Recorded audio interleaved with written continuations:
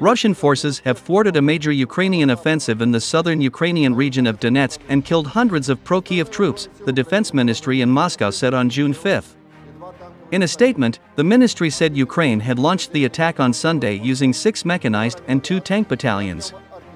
Ukraine's military said on Monday it had no information about a major offensive which Russia said Kiev had launched at 5 points along the front line in the Ukrainian region of Donetsk.